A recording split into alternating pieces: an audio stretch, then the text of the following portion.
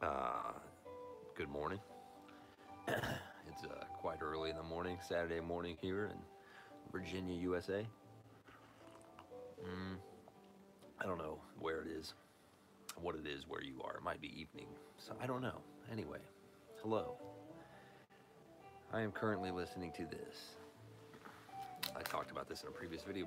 Brill Purcell's Nashville.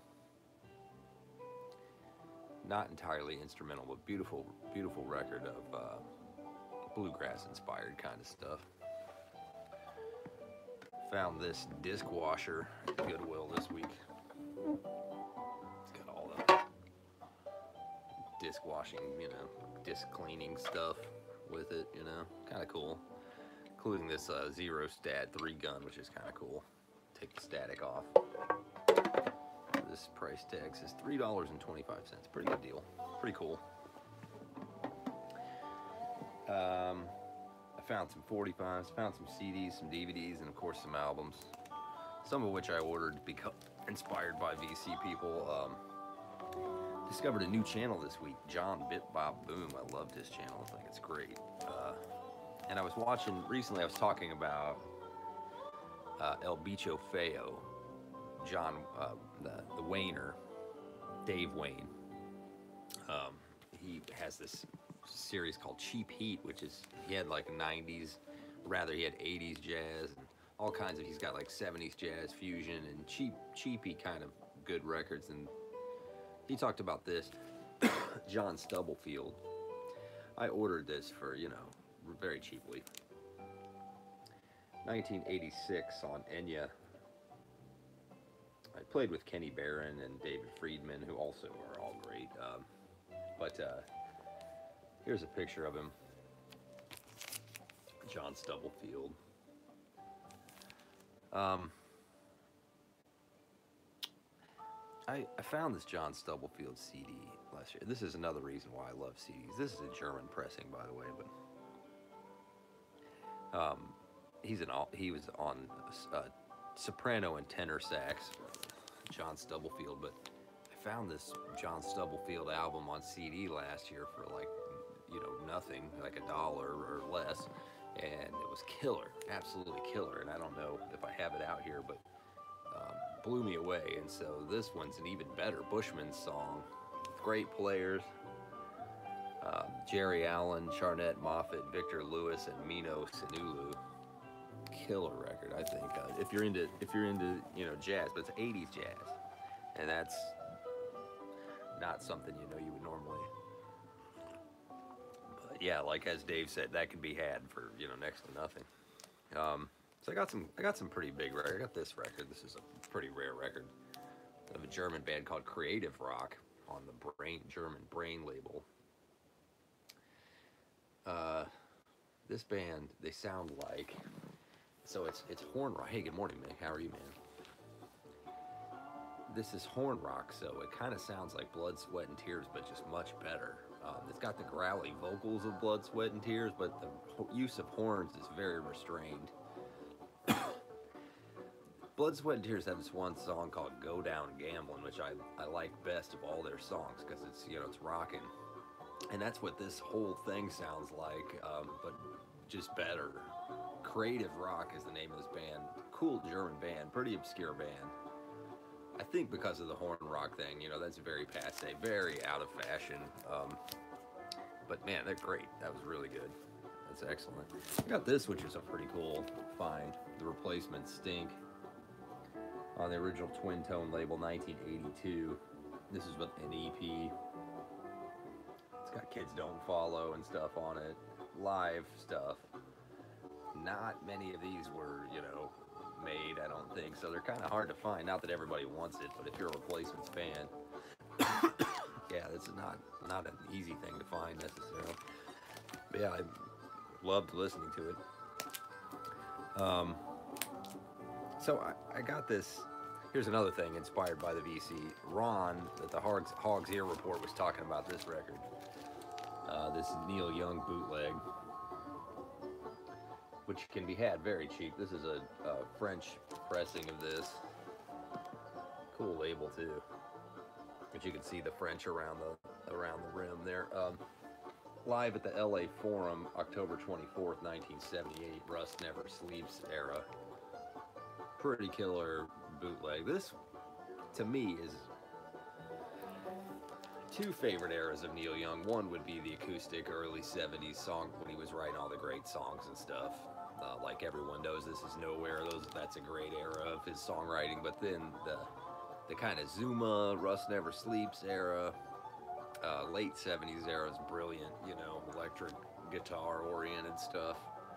Anyway, I'm a big fan, and Ron showed that, and I went on and just ordered one. This thing's in shrink wrap in perfect condition. It was like 15 bucks. I think Ron paid that same thing for his at a store, so they're not expensive. But yeah, really pretty cool. Weirdly, I bought this record for $6. This is a record I had in high school. Stevie Wonder's Talking Book. This is an original one with the braille down in the corner. This was like $6. This sold millions of copies. A very common album. But I went and looked and couldn't find mine. I think I must have sold mine for like 20 or 30 bucks. Weirdly, like, there are people who pay 20 or 30 bucks. This is a kind of album that can be had really, really cheaply and sold a lot of copies. Kind of like Thriller or Rumors or, you know, stuff like that. It's like there are people who pay 20 or 30 bucks for a record like that or more, crazily, but if you dig all the time, yeah, you can really find these. It's not like they're hard to find. Anyway, but yeah, I had this in high school. This one in Inner Visions, probably the best records he ever did, but yeah, he's amazing, man. On the Roads is killer. I mean, actually, I like all of his early 60s stuff too. I'm just a big Stevie Wonder fan in general. I found a bunch of CDs. Let me show. I found this cool 45. This UK Decca, early rock and roll, Lord Rockingham, Hootsman, and Blue Train. Lord Rockingham. Hey, what's up? What's up, Cost? How are you, man? First released in 1958, so you're talking early rock and roll here, stuff the Beatles would have listened to, you know. I think I put it in this Decca sleeve, which I don't even know if that's an original, if that's the correct Decca sleeve, this boxed Decca, but I didn't have another one that was suitable for it. I had some old 50s ones, but I didn't know if they were right or not. I need to research it. I do have some old Decca sleeves. Here's an old Decca one, which this is also British Decca. This might be more correct, I don't know. Here's some US Decca, old 50s Decca sleeves. I don't know which one's which. I need to research it and figure out which one needs to go in there. But anyway, I keep these sleeves because I'll match it up when I find the 45 like I did here. So sometimes I'm just glad to get the sleeve. Like in this instance, I'll buy the sleeve and an incorrect record. Like I got this Tiny Tim 45 with this Amaret record sleeve. Amaret was a soul label. Doris, the great Doris Duke, recorded on them, and so, you know. Anyway, I'll take it out and match it up. Tiptoe to the Gas Pumps and The Hickey on Your Neck, Tiny Tim. Kind of fun. I got this picture sleeve of Fleetwood Mac's Tusk. I don't know if I have this or not. I may have this. This is a lot of 80s stuff, you know, easier to find kind of stuff. The Talking Heads, Burning Down the House. One of their big hits, you know. The Beastie Boys. Crow is on Amaret too. I do have Crow. You know what, man? Crow is one of my, to me, like, was one of the great records. I love Crow. I love several of their records, and like no one cares about Crow, but I think Crow is a very slept on, underrated. I think Crow's super cool, but you know, what do I know? It's funny, Zach. I think you and I have a lot of similar, you know, overlap a lot of times. But yeah. So anyway. I got some I got some CDs. I got this really cool CD.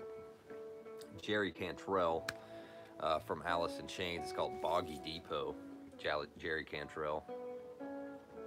I looked this up on vinyl. So he's from Alice in Chains. I got this in a Goodwill clearance area where like it was going to be thrown away, and I got this for like $4 for $1, or you know, basically next to nothing. But this is excellent. This is like a lost Alice in Chains record, and they had such a unique style. Um, he's great. This is fantastic. On vinyl, this goes for like upwards of $200, 100 at least. You can't get it for less than $100 at minimum. Yeah. Hey, what's up, John? Morning. Good morning. Yeah, but yeah, pretty cool. This is one of the reasons why I kind of like CDs, because yeah, I can get this for next to nothing. It's going to be thrown away. It sounds excellent. It was amazing. I like CDs in many ways. I think 45s sound better than anything. I was kind of talking about in a recent video, like, oh, the convenience of 45s is an issue, and it is. You got to get up and switch them all the time, but nothing sounds better than a 45. To me, listening to a 45 is like you're right there in the room, you know. You're in the recording studio, you know, but it's not super convenient. Listen to a CD, it's like, man, I could just sit here for an hour and 45 minutes listening to the same CD and not have to get up. And sometimes you get in the zone where you're like, you know, especially after a long day, man, you're just like, fucking therapy, man. I don't want to get up, you know, I don't want to do anything. I don't even want to lift my beer to my mouth, you know, half the time. But anyway, here's another Goodwill score. I actually wanted to find this at Goodwill, and I did. I'm such a dork. I was like stoked to find a record like this, because this is a Peter Fonda movie from the 70s about outlaw country. It's called Outlaw Blues. He basically is like a hick in prison, like in the South, and plays guitar and writes songs and stuff, and it's like a totally 70s D-list kind of cult film, you know. But I like outlaw country from the time, you know. So, and I like corny D-list movies. So, but this record is not worth anything. This is basically a worthless record. I mean, I bought this for same clearance Goodwill thing, bought it for nothing, you know, which is always cool to find. I'll tell you what I did find there, though, and this blew me away. Excuse me, not a famous record at all. The Philly Armada record behind me's Cheap Heat. You love the version of For the Love of Money. Sorry you digress. John, thank you. I appreciate you bringing that up. I made this little video outside of my normal parameters, inspired by Alan Static Traveler, who had made a video about eccentric esoteric records, and it got thought-provoking. So unlike the 2019 vinyl tag, it actually interested me. So I was like, let me actually make one of those videos, and I just kind of grabbed a handful of things, and I showed a bunch of stuff. Like I showed this Robin Kenyatta, and I showed Aphrodite's Child 666, and I showed this album. I showed, and I listened to all of these again. This is Pearls Before Swine, One Nation Underground, on ESP, with Tom Rapp. I listened to that again. I listened to this, The Cheerful Insanity of Giles and Fripp from King Crimson. I listened to this, Cannibal Comics. I kind of disparaged this record, which I really regretted. And I know Richard likes this record. Very 60s record on Colossus. And I don't know. Yeah, as I listened, like some of them, like, yeah, these are records. They don't easily fit into a category. And this is the same thing with this record. Philly Armada. So this was like the house band of Philadelphia International Records, the Gamble and Huff's label in Philadelphia, of course. And this is like mostly instrumental, and kind of emphasizes, you know, musicality and arrangement and stuff. And so it's kind of disco era, but disco fans may not get into this because it's more almost like musician-y kind of music, almost jazz oriented. But jazz fans wouldn't like it because it's too, you know, too disco-y, so it kind of falls in this sort of halfway point. But if you're a kind of a music nerd, you know, man, this really hits the spot for me sometimes. So this definitely was a great spin. I listened to this, I was like, man, this is fantastic. I really loved it, and I'm not a huge disco person. You get in a real commercial disco, although I will say this. Disco is so unhip and so uncool that when I really listen to disco objectively, a lot of times I love it. A lot of times I'm like, this is really good, actually. Because it emphasizes, what's up, Alan? Hey, I was just talking about you, man. Disco emphasizes hooks. It's very danceable, you know, it's supposed to be danceable, so. It can be real formulaic, though, but there are definitely great things about disco, you know. You just picked up the vinyl reissue of this Bill Frisell Nashville. This is a beautiful, this is gorgeous, man. First thing in the morning, ass crack of dawn in Virginia. It's cold and gray outside. The trees are bare. It's a rainy spring. Yeah, this is hitting the fucking spot right here. This and coffee, man. They're getting it done for me this morning. Yeah, what was I talking about? Sorry, I just missed somebody's comment. I wasn't paying any damn attention. Yeah, anyway, so yeah, I made that little video, and so I don't normally do that, but it got me listening to a couple records that I don't normally listen to. In fact, I got this was a new record. This is kind of a grail for me. Group 1850, Paradise Now, a Dutch band. This is 1968. I did not pay very much money for this. I paid $35 for this, which is very cheap, I think, so I had to jump on it. I later found out that there is a bootleg, which looks pretty much exactly like this. The only distinction I can tell between this and the bootleg is that even though the label is the same, it seems like the printing of the label is darker on the original. That's the only thing I could tell.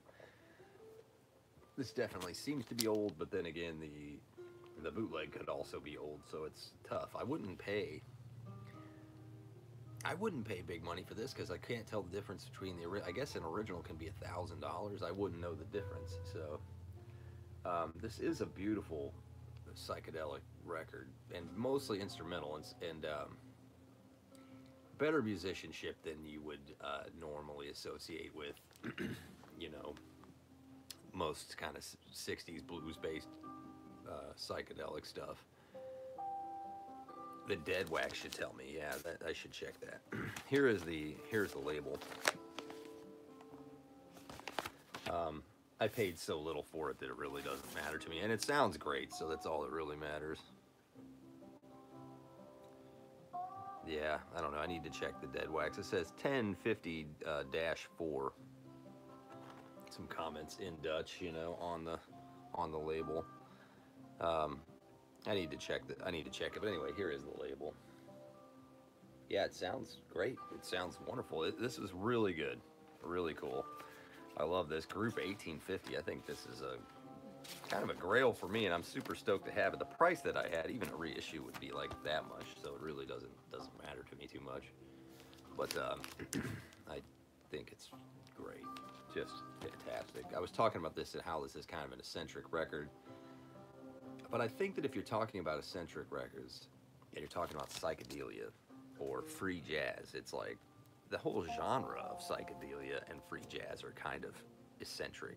They're kind of esoteric. So to say that something is eccentric or esoteric is very difficult for me because the entire fucking genre is. So if you're listening to free jazz, you're probably cool with that. I mean, you're probably okay with that. If you're listening to Sun Ra, then obviously you have a tolerance for eccentricity, or you know, love and appreciate eccentricity as I do.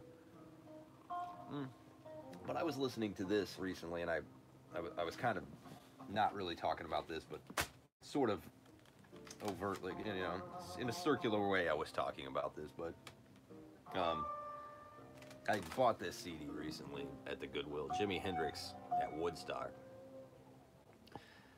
Jimi Hendrix, John Coltrane, the Beatles, the Doors, Led Zeppelin, the Who, stuff like that. I've listened to that stuff since I was a kid. Listened to it for 30 years, and it always amazes me. The Grateful Dead. It always amazes me when I hear something new and different that I've never heard before.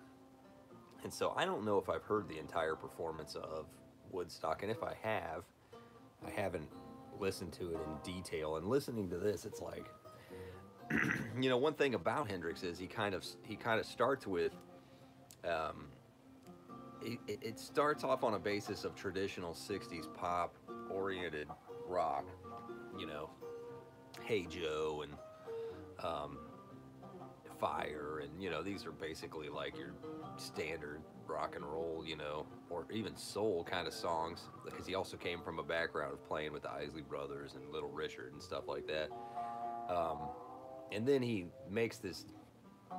jumps off into this place where he plays these mind-bending kind of psychedelic guitar solos and stuff. And can get very eccentric. It can get very esoteric. I mean, he can get like where he's like going way off the deep end into the most avant-garde, mind-bending territory. I think that is the aspect of John Lennon that people fail to appreciate, and especially Yoko. I mean, it's like, have you ever listened to Yoko Ono's records? I mean, have you ever listened to Yoko Ono's records? Man, they're fantastic. If you're into that, if you're into avant-garde shit, Yoko Ono's records are mind-bending. They're incredible. And what Yoko Ono did for John Lennon is, like, John Lennon was hanging out with Salvador Dali and stuff. He was like fascinated by Andy Warhol and Salvador Dali. He went to art school. John Lennon was an art student. So in the 70s and the 80s, because John Lennon was famous, you know, he wanted to meet Salvador Dali, he wanted to meet Andy Warhol, and kind of more avant-garde artists, fine artists, you know, and popular fine artists, very, very famous fine artists. And he wanted a credibility as in the avant-garde world, but he knew that his own music was always straightforward. His background was the classic 50s rock and roll. You know, that's what informed his songwriting. That's what made all the Beatles songs what they were, was that these guys had grown up listening to, you know, Little Richard and, you know, Hank Ballard and, like, you know, like all the 50s, you know, all the 50s artists, you know. So, you know, Chuck Berry and, you know, whatever, stuff like that, you know. So, their song was always, there are songs, the Beatles songs and John Lennon's songwriting was always kind of straightforward. It wasn't avant-garde at all, you know. But it could be, and they wanted to be, but he really wasn't that. Like, even though they wrote some weird stuff, they wrote Revolution Number 9, and they wrote, but essentially they weren't that, you know. Saint Vitus. This is an original 1985 on SST. Not in the greatest shape, they usually aren't. Any kid who would have bought this in 1985, it's amazing he took care of it even this much. It does have this cutout corner, but you know, I don't care. It didn't sell well. This was really cheap. The reissues were really expensive. So this is Hollow's Victim. It does have this damage in the corner. But yeah, I think Saint Vitus, if you look at their band image, they almost look like they're Venom, like they're black metal or something, and they're not. They're really very doomy. They sound more like drug-fueled music. They're more like Sabbath. They owe more to Sabbath than they do to black metal, you know. I struggle with black metal. I still am not. I've never been a big black metal fan. The growly, screamy vocals and stuff put me off. I'm not a true metalhead, I guess, in that sense. I'd rather listen to Motorhead and Black Sabbath any day than listen to Venom. Although I like Venom, you know. Here's a band which is not really a metal band, in my opinion. Hawkwind, 1982. Just checked your group 1850 Dead Wax. It is the OG. The bootleg has a completely different number. Oh, thanks, Alan. I thought it was an OG, but I ordered it from Europe. It was only like 35 bucks.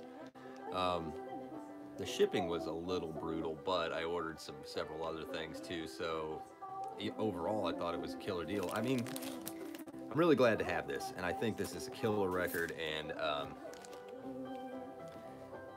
you know, I think $1,000 for this is totally insane, totally crazy.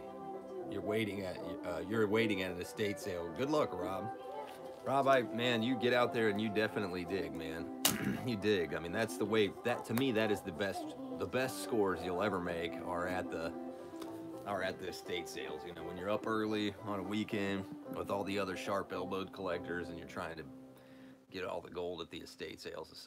Dude, if I ever die and my wife has an estate sale, somebody's gonna get a fucking killer deal. Yeah, yeah. Good luck with it, Rob. Good luck, man.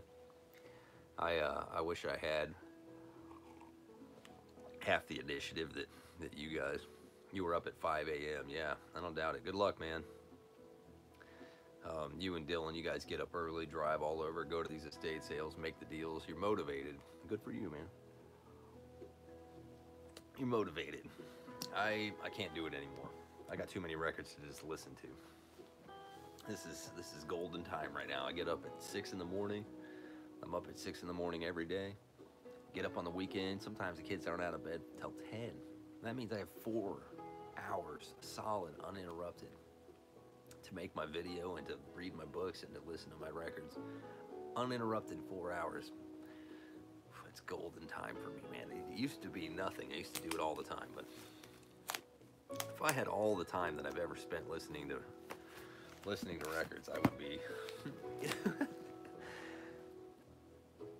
Yeah. Hey, man. Good to see you, Costa. Good to see you. I actually got this. Hoping to get an Nepentha label, Earth and Fire, from the guy who runs a bookshop. So I have some Earth and Fire records. I need to pull them. I haven't listened to my Earth and Fire records. Earth and Fire is a great Dutch band. Fantastic Dutch band. I love that, Earth and Fire. Good luck with that, Alan, because those are killer records. Rob found a whole box of these Jamaican records. SEB, Too Much Confusion. Late 70s, 1979, Canadian. So these are like Jamaicans who lived in Canada. They moved from the tropical paradise to the frozen tundra of Canada. Got to go to work. Hey, man, have fun, Zach.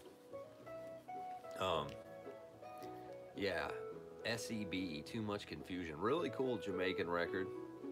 Still in shrink, practically brand new. Never been listened to, I would think, or very little. Rob found a whole box of these while he was out digging in Canada, and sold me one. We helped each other out. He had a whole box of them he wanted to sell, and I wanted one, so, you know, it was only like 20 bucks. Although shipping from Canada is more expensive than it used to be. It used to be pretty doable. SEB, Too Much Confusion. Cool record, though. Cool Jamaican record. If you're into Jamaican music, I think this is pretty killer. Good production, too. Very good production. And that's something I should have said about this record. I don't know if I even talked about this record. The Streets, Living Theater. This is like a worthless record, man. Like a $1 record, if that. This North Carolina band, maybe $3-4 bucks. You could get this for like nothing, but this band, this is an 80s thing. On some label I've never heard of, Stendeck Records, from Mooresville, North Carolina, which was produced by Mitch Easter. The production on this is so loud and clear. So Mitch Easter was from the band Let's Active, and Mitch Easter produced the first 3 REM records. So he produced like Document and like Reckoning, I guess. I don't know. But I know he produced the song. So at Drive-In Studios was like his parents' house. He produced the song Radio Free Europe, which I've always thought was a great sounding 80s song, Radio Free Europe. If that tells you anything about this kind of college-y kind of art rock, but this is, man, kind of a killer record. I mean, like, some songs sound like, distinctly like The Doors, then other songs sound distinctly like Blue Oyster Cult, and I mean, you can hear the influences, but never at the same time. So it's very 80s. I think this is pretty good. I mean, I was like fucking blown away. I was like, I didn't know what to expect. I was like, this could easily be a total turd. Um, and it wouldn't matter because I got it so cheap. It wouldn't matter if it sucked. It wouldn't matter. But then it wound up being great, and the production was killer. Like right in your face. It sounded like you're right in the garage with them. And I like this style of production where it's like put a microphone in the center of the room and just and it's like you're there with this band. And it's killer. I think it's a great record. I was really blown away. And I never have been an 80s music, 80s rock person, but I've come around to a lot of 80s rock lately. There was lots of great music made in the 80s, and I have to get over, you know, there's a lot of stuff I had to get over to kind of be able to appreciate it. I think in a recent video I was talking about this record, the Shangri-Las. Killer record. This is a girl group from the 60s, the leader of the pack. You've heard that song. That's how I fell for the leader of the pack. I like how they have, like, you know, these two like twin sisters are like the back, you know, they're just a killer girl group, you know, so New York, like doo-woppy kind of stuff. This is fucking awesome. I love this. The Shangri-La. So I had this and I loved it so much that I ordered this one. Also really cheap. The Shangri-La 65. Man, look at those hairdos. Yes, those are some killer hairdos. Yeah, so I was watching this New Yorker dude, John Bit Bop Boom. You woke up with them in your head. Yeah, they could get in your head for sure. I mean, you know, great singing and stuff. So, very feminine, you know, I think. Very feminine. They got that female mystique. I don't know how to put it. You know, there's an appeal there. There's an allure there for sure. John Bit Bop Boom is this dude. It's a lot of rock and metal, 80s rock and metal, but he's this New Yorker dude.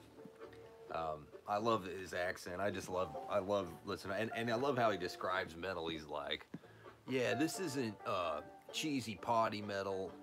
This isn't leather and studs metal. They have an allure. The Shangri-Las have an allure for sure. They've got some certain panache. I don't know how to. They're very alluring to me. I don't know how to put it. Yes. So, anyway, he's like, you know, like AC/DC. They're not Dungeons and Dragons metal. They're not leather and studs metal. I don't know. I like how he describes stuff. He's fantastic. His name Bit Bop Boom is his channel. Doesn't have a lot of subscribers. Now I feel like Andrew. I'm like, here's a channel with not a lot of subscribers. First of all, I don't care how many subscribers you have. I don't care if you have 10,000 subscribers. I don't care if you have 10 subscribers.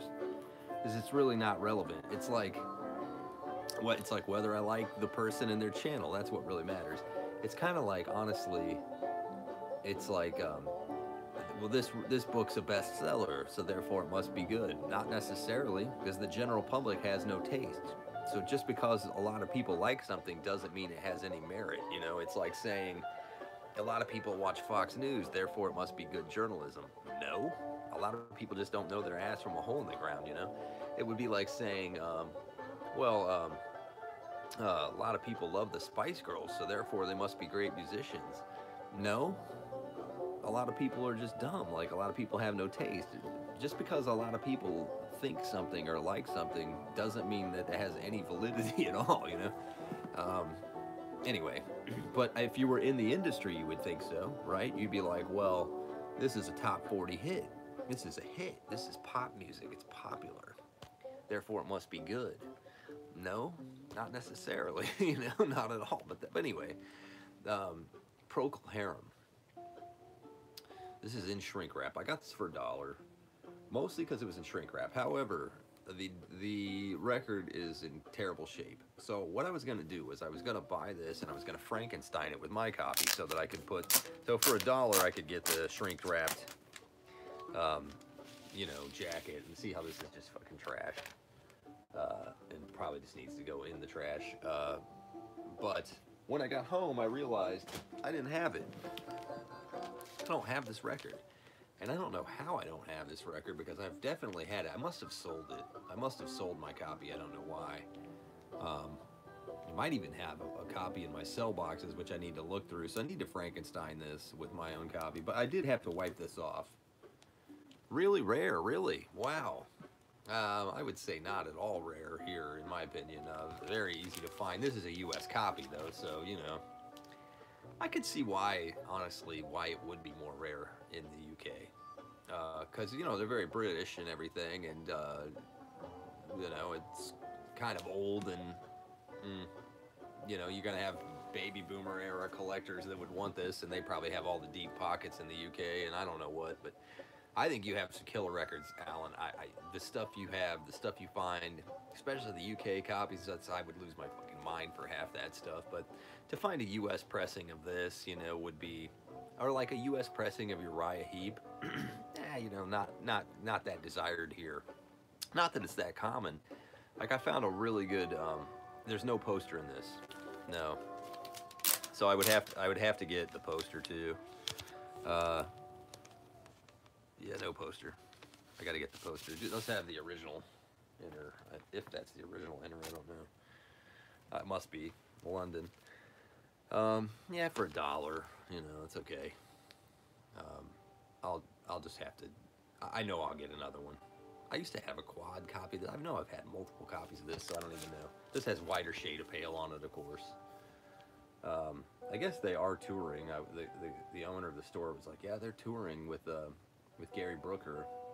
Robin Trower's not in it, of course, but I would go see that tour with Gary Brooker, totally. There's Jethro Tull. A modern iteration of Jethro Tull is also touring, which I would love to see. I kind of look at this as, here's another record I got this super cheap, John Lord from Deep Purple. This would be kind of a similar thing. Not hard at all to get, like Deep Purple records, Procol Harum records, Uriah Heep records, stuff like not at all hard to find. You know, in my opinion, Rainbow is a little harder. You know, Judas Priest, not hard to find. A lot of British bands, you know, Black Sabbath are getting increasingly difficult. You know what I did? I found a Black Sabbath CD. I found this Black Sabbath double CD reunion for, you know, nothing. Man, I really loved this. This was 1997 when they reunited.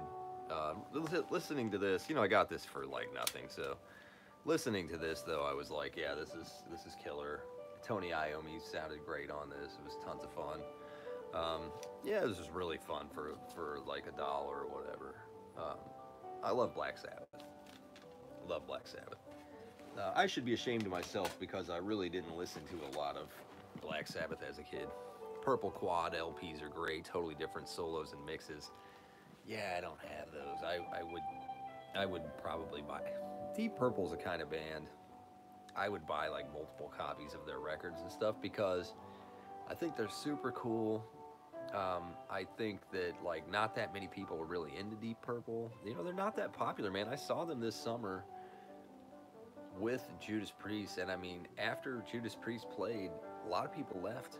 A lot of people didn't bother to see Deep Purple's set, and it was killer. You know, it was fucking killer, man. It was a great stage show. I mean, man, they're great. Anyway, got this CD, Tommy Bolin's Teaser. Tommy Bolin played in the James Gang. He played with the Canadian band Roxy. He played with Deep Purple, Tommy Bolin. He was from Sioux City, Iowa, but where I lived in Colorado, they kind of claimed him because he played with Zephyr, too, which is a Colorado band. And, you know, if you're from Sioux City, you almost have to go to the big city in Denver or whatever, because Sioux City's not a big town in Iowa. But anyway, he is an Iowan. I have kind of said he was from Colorado, and people are like, he was from Iowa, you know, because in Iowa, you want every famous person you get, because there aren't that many, right? But yeah, I do have this on LP. In fact, I've had multiple copies of this on LP. If you're into 70s guitar rock, you know, he's one of him and like Rory Gallagher, and, you know, they have a real kind of appeal. Kind of like Steve Ray Vaughan or something, kind of, you know, but not as blues oriented, more 70s rock oriented. But yeah, if you're into that kind of stuff, you know, he'd be one of the big. Anyway, this is really cool to listen to in the truck and stuff and have on CD. I really, I got it for nothing, you know. So it was fun. I got this also for nothing. These don't cost anything. CDs are like practically worthless now, so I love them. You know, they're kind of fun because I can't find this kind of stuff on vinyl as much anymore. Can't get the deals on vinyl. I mean, it's tougher to get. I mean, I still get lots of deals on vinyl, but not at the real dirt cheap, like next to nothing prices like I used to. Guns N' Roses Live Era, 2 CDs. Toward the second CD, you get into the era of Guns N' Roses. I don't care for. I'm not a fan of the Use Your Illusion kind of time frame. I like Lies and I like Appetite for Destruction. I mean, that's the stuff I like, you know. I think Guns N' Roses is a great band, man. Really great band, really fun band. And you know, you could see that like when they were playing at the Whiskey A Go Go and the Troubadour and all the Hollywood clubs and stuff. That's, to me, that's when they were best. Yeah, I loved listening to that. I thought it was terrific. So I got this. This was still sealed. City in Color. It's pretty modern. I mean, this is the 2010s probably, 2015. So this was still sealed, brand new. It was like $1. My wife loves this kind of stuff, and I do too. This is more like modern, tasteful, you know, rock. But there's the use of pedal steel. So pedal steel, I think in recent years has been kind of rediscovered how atmospheric it is, and how untapped the conventions of classic country kind of really limited the potential of the pedal steel as an instrument. The pedal steel is a very emotive instrument. A lot of things can be done with it. And this has like moody atmospheric vocals and stuff, kind of like Fleet Foxes or something, but it's very good, very tasteful, very good. The City in Color, Colour, spelled the British way, color. My wife really greatly enjoyed this, and I greatly enjoy this. She has great taste in, you know, modern kind of pop. You know, I don't listen to a lot of modern stuff, so she kind of drags me out of my old man habits of listening to music that's at least 20 years old. But you know, that is really good. I get all these kind of classic. I get all these greatest hits. I don't listen to greatest hits a lot. This is Great White's greatest hits and like Cinderella's greatest hits. I greatly enjoyed this, by the way. Cinderella's greatest hits. Not something I would listen to very much, but cheesy party rock, glammy cheesy party rock from the 80s.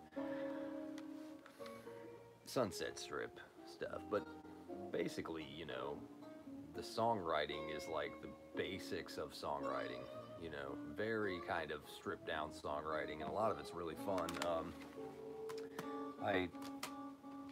So I'll buy these greatest hits kind of records. I got this, pretty cool, Blade Runner. I was talking about Vangelis because I showed this Aphrodite's Child record. 666. Vangelis was in this band, and he did all these soundtracks like this one, Blade Runner soundtrack from the early 80s. He's kind of like,